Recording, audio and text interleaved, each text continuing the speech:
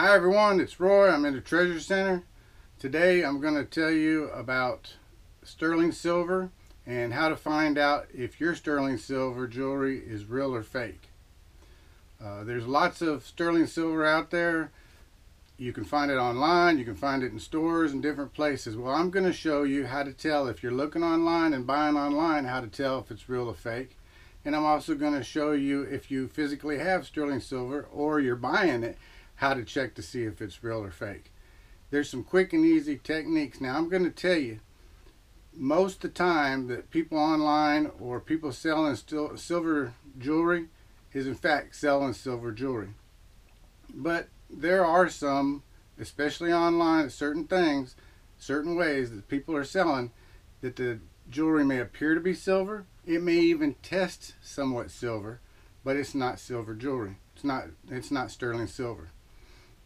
Now let's understand what's sterling silver. Sterling silver in the United States is a content, means 925 or 0.925. It's 925 parts out of 1,000 parts sterling silver. So let's also not get confused with European silver, which can be stamped with hallmarks, or it may say 800 silver. I mean, there's different markings, but we're going to talk about 925 sterling silver, United States, the most common one that we see. So over here, I'm going to take you, it'll be a little shaky, but I've got a table set up. I've got some silver jewelry already laid out. I've got some items that you're going to need to just use to look at for your silver jewelry. And of course, I got some testing supplies that not everybody has. So let me get the camera set up and we'll start talking about everything here and how to test and how to look for your silver jewelry an easy way. So out in front of me is a display of silver jewelry. Can you tell which one's the fake or real one? It's real hard. Is it these earrings, hoops here, or loops here that are not so shiny? Is it these real ones that are shiny? Is it any of these rings that are shiny or dull looking? The spoon, the over here, the gold colored cross, the earrings. Which one is fake and which one is real? I'll tell you right now, everything up here is marked 925 sterling silver. Everything says 925 with the exception of one item, and that is the spoon. Okay, the spoon is marked plate. Let's talk about sterling silver and plated sterling silver. If you're looking at a ring or jewelry and you see S in front of 925 or SP in front of 925, generally that's silver plate. Now there is a company that does stamp S925 and it is sterling, but most of the time S925 is not sterling silver, it's silver plate. So I brought this spoon out here so I could show you and we could test it and show you that it is plated. The other items that you're going to need are magnifying glasses, a pocket magnifying glass, an eye loupe, or this kind of eye loupe. Any kind of magnifying glass will work. Now I recommend a magnifying glass of 5x or higher, or even eye loupes that are 10x or higher. So those are things you're going to need to, unless you got super good eyes, to look inside your jewelry. All right. The other thing I have over here on my left is some silver testing solutions and a neutralizer. I also have a testing brick or pad, and I'll show you how to use that kind of stuff. All right. So while I'm doing this video, up on the screen, I'll show you some different items in here that are marked 925, so you can see that they're marked 925, and then that way you'll know exactly which ones I'm talking about and how they're marked. Some things that are marked 925 are stamped real clearly and easily. Other ones aren't stamped so much. If you're looking at, let's say, this bracelet, okay, on the edges it says 925, and it also says Italy. That's a really good indication that this is probably sterling silver. Another way to look at it is right here on the clasp, the movable part of the clasp right here, it says 925. Sometimes it's on here, you got to move it back, it'll say 925, or it'll have a hallmark. Other jewelry, say you're looking at something like this. This one's stamped right here on the crossbar for the earrings. These kind of earrings here is stamped 925 on a flat part of this loop. Let's see. On rings, you want to look on the inside, and you can see 925. And sometimes you'll see 925 and a maker's initials or a hallmark, and that's okay.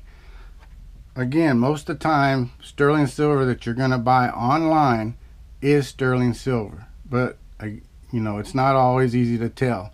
If you're not sure, don't buy it. If you think that it is sterling silver and it's at a good price, well, get it, and you can always check and see. Just don't spend all your money on something that's not worth sterling silver.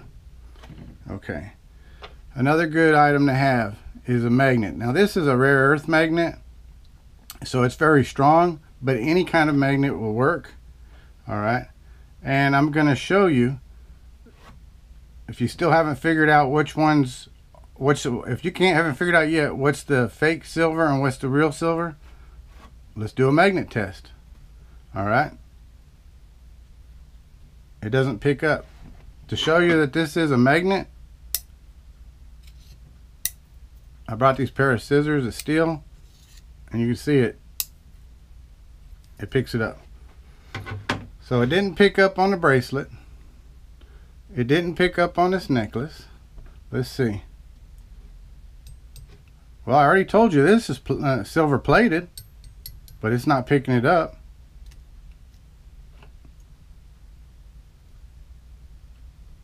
Huh. Well, so far nothing's picked up.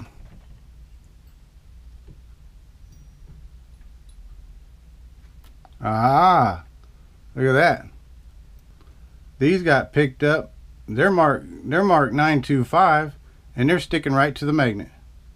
That's a good indication. That tells you right there that those are not silver. So we know those aren't silver. So I'm going to set these down over here, away from everything else. All right, can you tell what else might not be silver? Well, I said this was silver plate. It's marked on the back, and it says plate special, so we know that that's not silver. Anything else? All right, one thing you want to be careful of when you're going through is some items will pick up by the clasp. A spring inside sterling silver is not always silver. It may be something else. So if you're going by a clasp and it picks it up, well, make sure it's the clasp and not anywhere else on the markings. Now without you knowing it, I also just fooled you. This one is marked 925 sterling silver, and I don't know if you can see it. I'll show the picture up there, but it says 925 right here. But this is not sterling silver. It's very pretty. It looks like silver, but it's silver plate. And many times fake silver is made with nickel or copper, and sometimes a zinc. Zinc's very lightweight.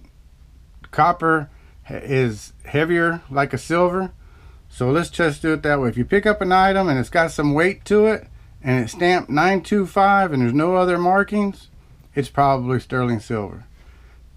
But again, now this is very lightweight compared to another necklace in the same size. If I had another one that I know was sterling silver and I was to pick this one up next to it, I could pretty much tell that it wasn't. This one actually came from China. I'm going to tell you, I don't want to badmouth anything from China, all right? So please don't take it that way. However, a lot of silver that comes from foreign countries out of the United States, because we are in the United States, is not real silver.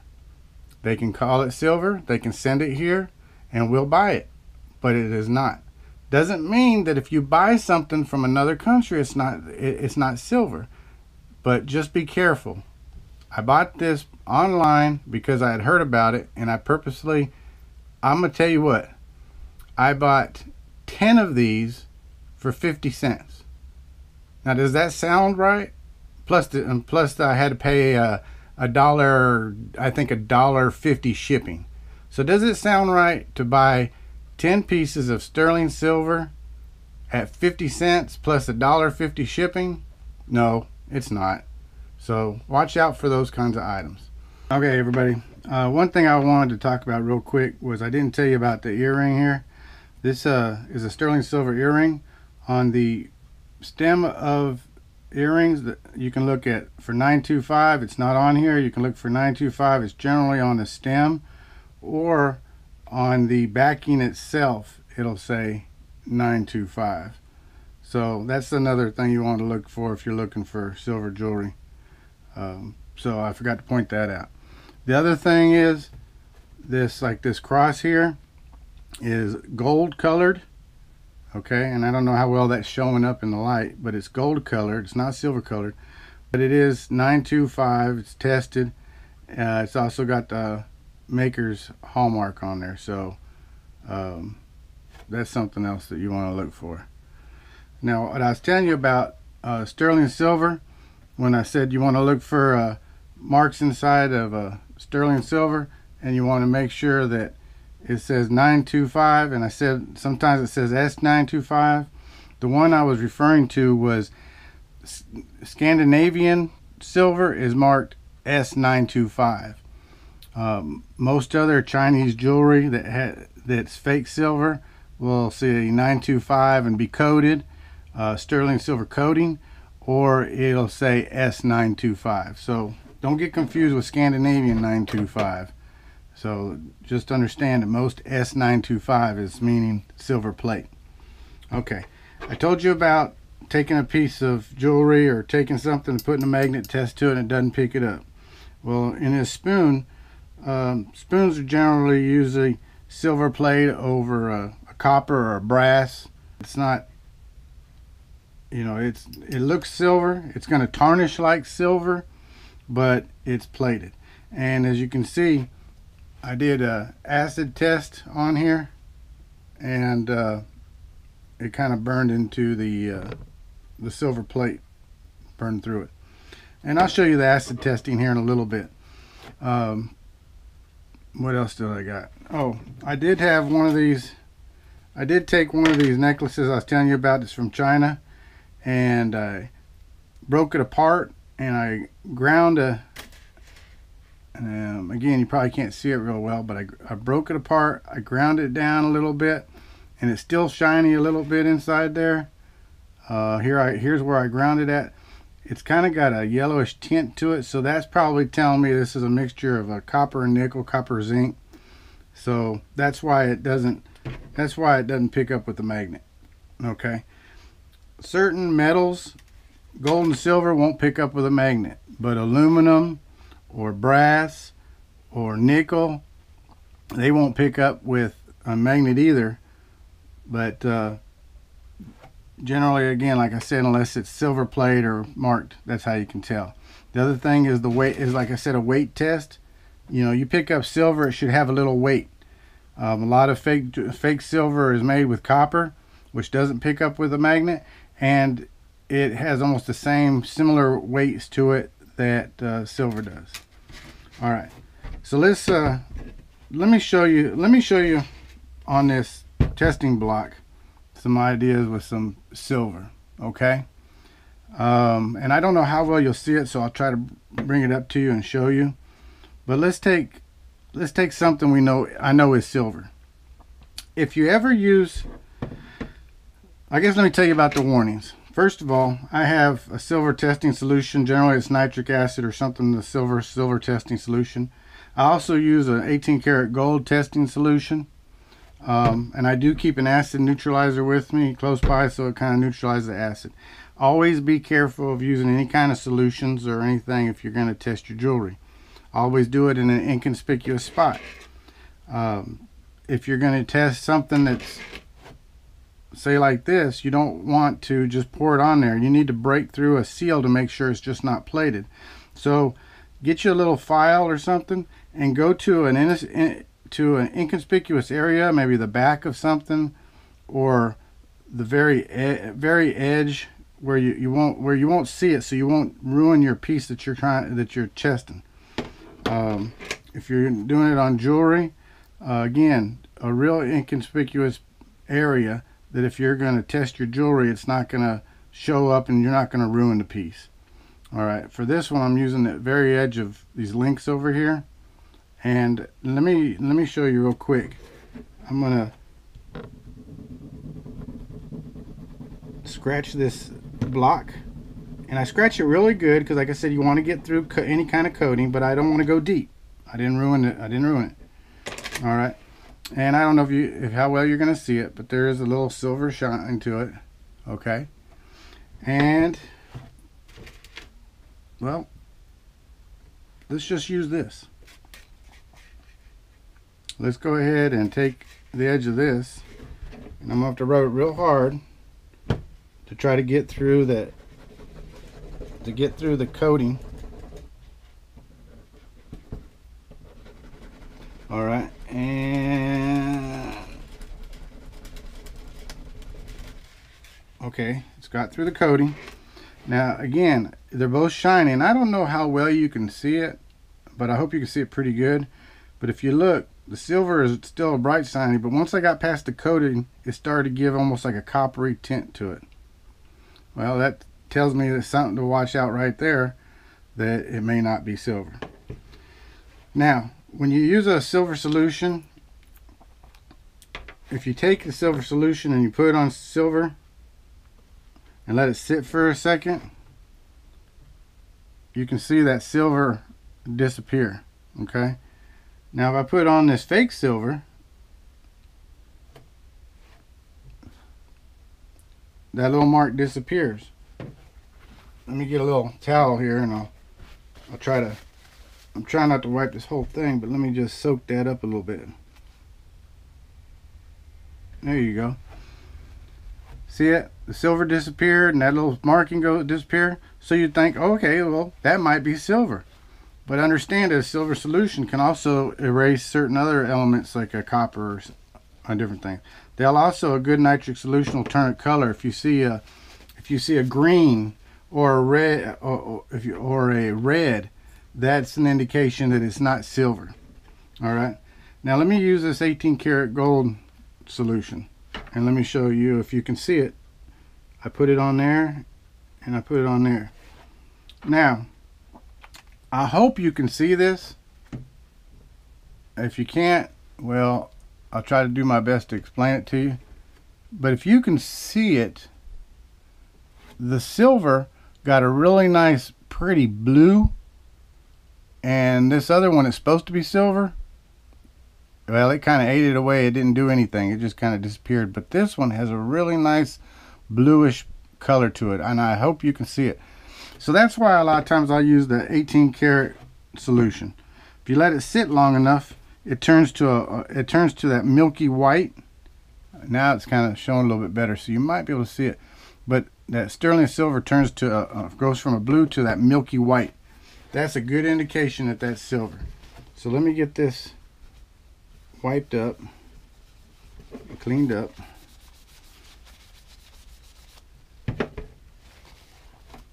All right, I'm gonna flip this over. So let's do another test. Let's do the let's see. Well, let's just do this one. Okay, here's a little silver pendant. I'm right on the edge. I don't want to destroy the prettiness. It's marked 925. Okay. The scratches out nice and silvery.